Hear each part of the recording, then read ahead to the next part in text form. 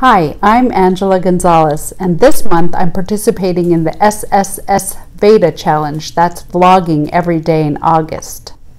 I enjoy listening to podcasts and radio shows. One of my recent favorites is Girl on Guy with Aisha Taylor. She's an actress, comedian, producer, and most recently an author. She just released a book called Self-Inflicted Wounds, Heartwarming Tales of Epic Humiliation. In her book, she talks about her epic mistakes and hilarious stories, but she also talks about the wisdom she's gained along the way. In her podcast, Girl on Guy, she often asks actors and producers and writers what their self-inflicted wounds are. Those are often the most interesting stories. It got me thinking about my own self-inflicted wounds.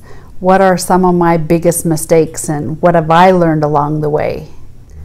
Like it only took a few epic hangovers for me to learn the lesson that alcohol was not for me. Another hard lesson was when I re-gifted a gift certificate. The giver gave it for a certain purpose, and when I re-gifted it, it didn't honor that purpose. I learned about ethics, respect, and how to say I'm sorry. Brown's Lighting Gallery changes its message on its billboard every week. It's located near downtown Anchorage, and this week their message is, "Doubt kills more dreams than failure ever will." Making mistakes and failing is a part of the process of life. I often learn more from my failures than my successes. Do you learn from your own self-inflicted wounds? They can be painful lessons, but they're just memorable enough to make sure that we don't make the same mistakes again.